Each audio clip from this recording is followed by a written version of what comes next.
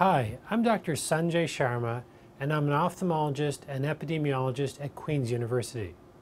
Today I want to talk about the importance of having your patients receive periodic eye assessments for glaucoma detection.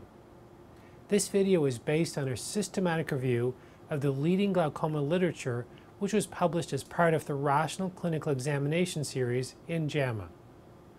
Open-angle glaucoma is a leading cause of visual loss, but because it begins by affecting the far periphery of the vision, most patients don't know that they have it until the disease progresses and begins to destroy their central vision. Nearly half of those with glaucoma remain undetected, and unfortunately, 50% of those who are diagnosed have very advanced disease on presentation. This is why it is so critical that at-risk patients be regularly screened for glaucoma. All eyes have pressure in them so that refraction can properly take place and the eye's internal structures can be bathed in nutrients. The eye's pressure is maintained because of the continuous creation and flow of aqueous humor.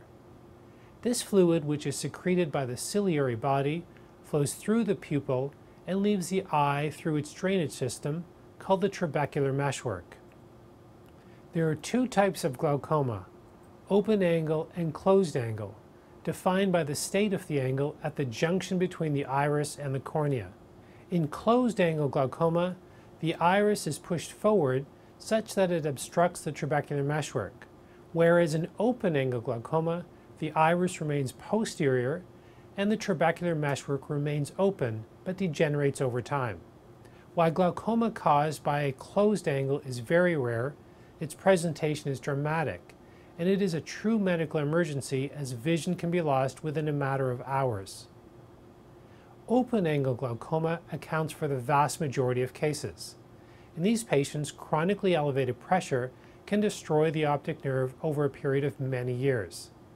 However, with drops, laser treatment, or surgery, disease progression can be halted.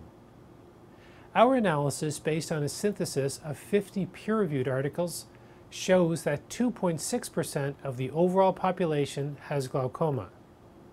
We also found a higher risk of glaucoma in those over the age of 80, those who are nearsighted, those with a positive family history, and those who are African American. The analysis also showed that certain physical findings detected through high-quality periodic screening are strongly associated with open-angle glaucoma. These include an increased cup-to-disc ratio, a cup-to-disc asymmetry between the two eyes, the presence of a disc hemorrhage, and an eye pressure that is greater than 21 millimeters of mercury. Because diagnosing glaucoma requires specialized testing, including measuring visual fields and retinal nerve fiber layer thickness, it is essential that generalist physicians direct any patient over the age of 45 to be periodically screened for glaucoma, typically every 2 to 4 years. As patients age, or if they have more than one risk factor as previously listed, patients should be screened more regularly, up to once every 1 to 2 years. It is our sincere hope that if generalist physicians adopt this practice and regularly refer their patients for high-quality periodic eye examinations, glaucoma can be detected at an early stage and proactively managed before it causes significant visual loss and blindness.